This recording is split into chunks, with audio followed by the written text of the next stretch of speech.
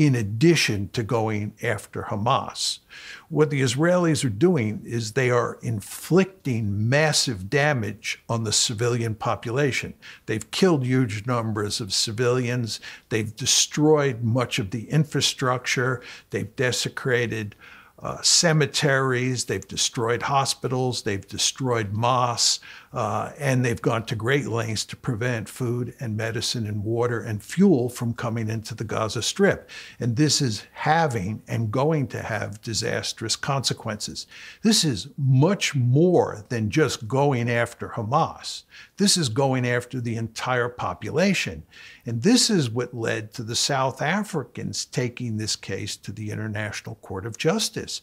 And the International Court of Justice, looking at a lot of the evidence, as I just described it, said that there was a plausible case here that the Israelis were committing genocide.